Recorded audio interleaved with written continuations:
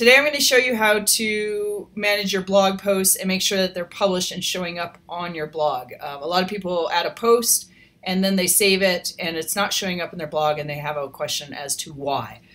So the first thing you want to do is just navigate to wherever it is that your blog exists.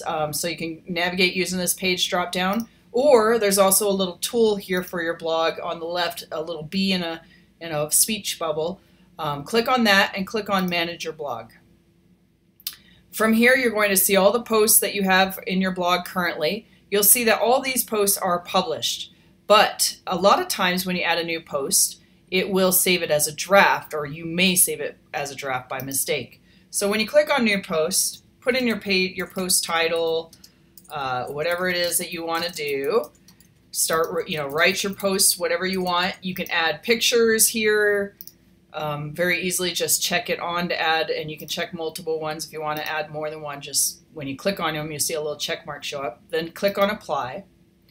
And once that's here, make sure to add alt text. This is really good for SEO and for Google and search engines to figure out what this image is about.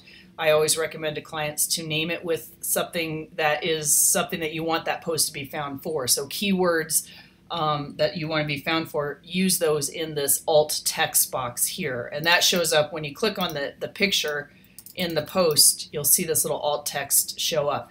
That's pretty important because it will help Google and other search engines see what that picture is and index it, and it'll show up in like the Google Images search and so forth for those words that you're labeling it with. Not guaranteed it's going to be at the top right away, but it will get into those results, and this will help greatly with SEO.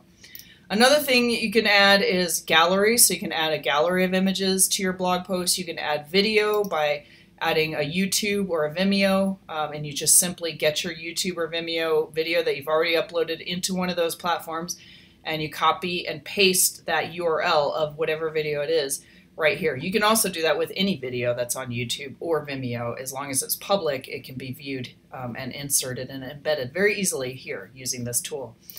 Another thing you can do is add GIFs. GIFs are animated images. So if you're kind of a expert at creating animated GIFs, you can add a GIF. You can also find some online if they're free to use.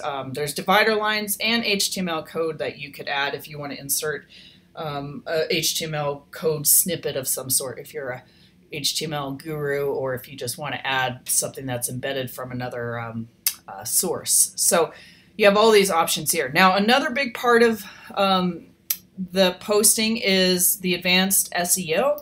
If you want to name your title with something specific, you want to name something specific on the description, basically this is what shows up on Google and other search engines. So if they are searching for something regarding this post, they can find it on Google, and this is what will show them what it's about. So I always recommend to people to write something very concise and draw people in to read more.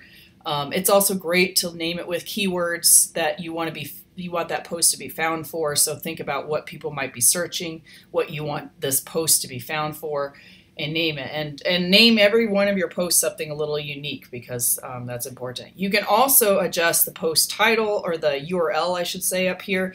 This is what shows up in your browser's bar, the name of the page, basically. It's also, see this little thing in green here, that's what you're adjusting. So I can change this to be whatever I want, and it will reflect here, which is also very nice. You can create much cleaner URLs that way. When you're done with that, click on Done. And then when you're done with your post and ready to post, you can either A, save as a draft, which means that it won't show up on your full site, but it will be there for editing and publishing later, or you can click on Publish Now.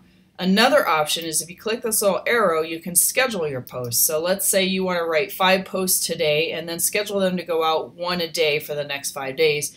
You can set each post to be launched at any time that you want. You can select a day, you can select a time, and then hit Done, and that's going to be scheduled to post on that day. And then you again want to click on Schedule, and make sure you always do that. If you're just saving as draft, it will not show up and it will not even be scheduled to be sent out. So make sure to either schedule or use this Publish Now option. I'm going to leave this as a draft because this isn't a real post, and I'm probably going to even delete it. So I'll just quickly show you how to do that. As soon as I either publish or click on Save as Draft, It takes you back to your main posts area. This is where you can do whatever you want with these in terms of editing and so forth. You can also delete these. You can view them. You can copy them, so you can duplicate and create an identical post if you want to use that as a starting place.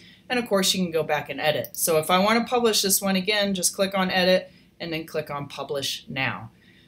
So that's it. Once you've done the publish, it actually goes live to your site. So you don't even have to publish your site, although I always recommend that in case you did make any other changes. But blog posts are independent of your main website publishing. So if you publish a post and it's live, it's going to be live regardless of whether you hit this publish in your just general editor. So just to clarify, when I go in here and I hit publish on one of these posts, that will publish it live to the site. So I don't have to, now I'm going to close out of this. I don't have to hit this publish after that unless I've made any other changes to the site. And of course, it never hurts to hit publish. Again, it's not going to hurt to do that just in case you forgot that you made a little change or edit somewhere else. So that's it. Enjoy your blog. It's very easy to use. Let me know if you have any other questions, and check out my website at picklewix.com. If you have any other blog questions or Wix questions, I have lots of tips and information there. Thanks.